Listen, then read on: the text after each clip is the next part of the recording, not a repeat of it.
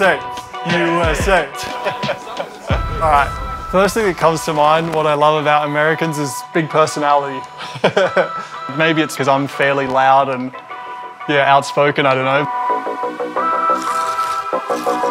So we race in Austin. That's my favorite track in the US that I've actually driven on. I really love that track. As much as I love Austin as a city, the track is amazing. I think with, I'd say at least LA, like what reminds me of home with that is, I guess it's the lifestyle. You know, you grow up near the beach, you grow up with a lot of sunny days, like so everyone's outdoors, everyone's outgoing. There's like a positive energy in the city, you know, and you feel it, and it's a home away from home. I'm excited for Miami. I've been there a couple times just as a visitor, you know, on holiday. To have the race, it's going to be there in 2022 is awesome. One circuit which I'd watched since I was a kid and that I'd love to race on is Laguna Seca.